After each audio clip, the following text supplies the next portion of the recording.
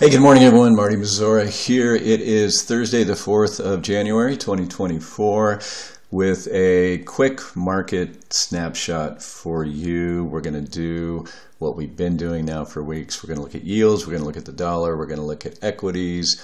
I'll talk a little bit about sentiment. Wanted to start this morning, though, with a look at the written notes that we published for clients and for subscribers. I talked about the manufacturing ISM, Institute for Supply Management survey for December. They score the answers. They give us a look in terms of whether or not the manufacturing space is expanding or contracting. I believe the services index comes out today as well. I haven't had a chance to look for that just yet, but I'm going to talk about that briefly here as well. So I titled the note, when, if it's going to, will the services sector follow manufacturing into recession? Manufacturing space in the U.S. has been in recession for quite some time, multiple months. And this report essentially crosses many sectors of the manufacturing sector and gets the opinion. And as you can see here, the only industry to report growth in December is primary metals. The 16 industries reporting contraction in December are, virtually everything else. They have their components. I apologize for the fuzziness of this look right here.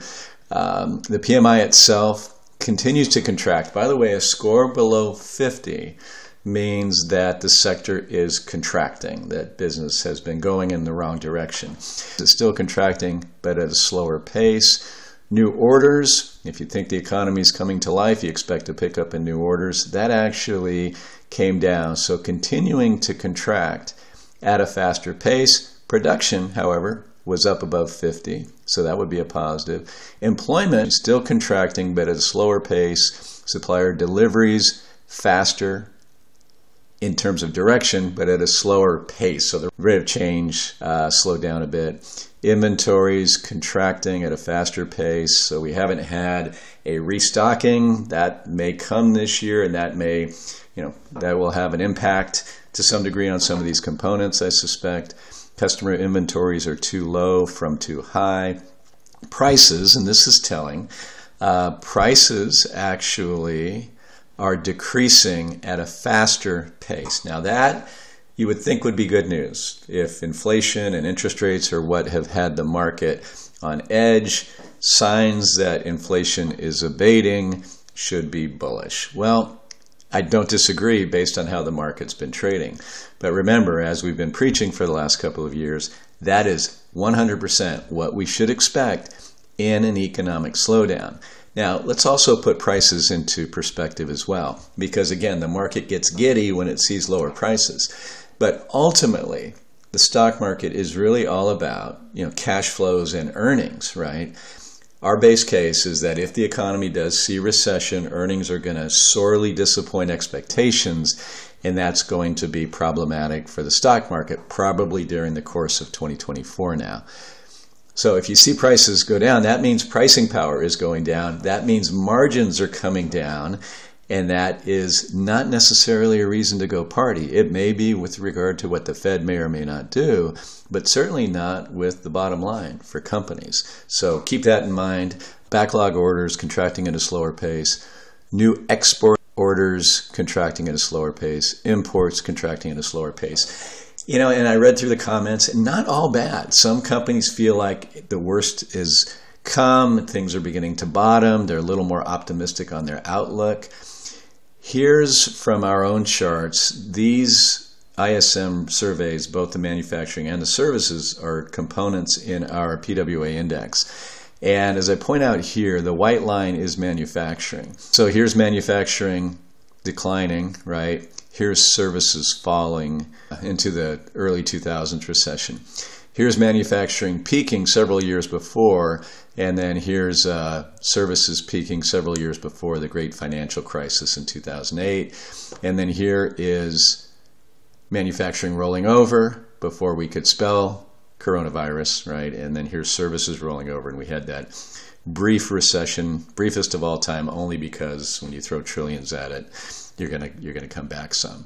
Now, here we are today with below the red line is below 50, so we're in recession territory for manufacturing, and services continues to hold up.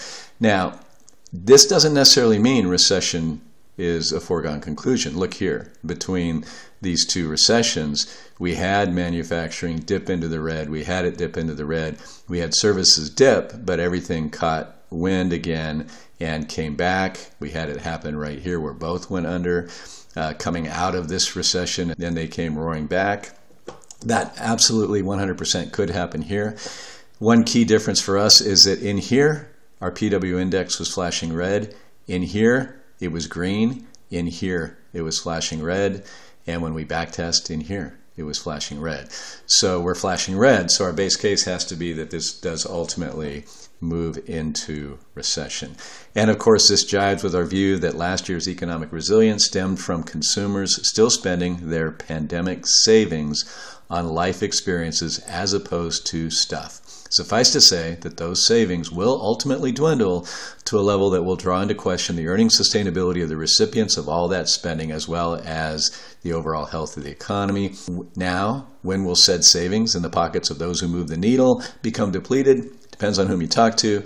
Our sources say by the end of this quarter or sometime during Q2. Something to pay very close track of and to accommodate appropriately in a smartly allocated long-term portfolio. Okay, so yields, this is a 10-year Treasury yield, just like our analysis back in here said they likely would, have popped big time to the upside. That has been problematic for stocks to start the year. The dollar, as the technicals said it would, have popped big time. That's been problematic for stocks to begin the year. Looking at the S&P 500, we'll just keep doing the daily charts. They've been really all we need to look at of late. So broke out of this rising wedge. Remember I said that's a very bearish look.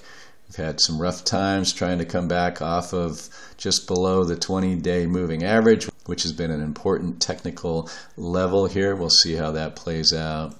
NASDAQ 100 index, the ETF that tracks it, very interest rate sensitive, heavy tech, broke below the 200-day moving average. Wouldn't surprise me to come back and test it. Also wouldn't surprise me if it fails that test. Remember, this was a more bearish look than was the S&P 500.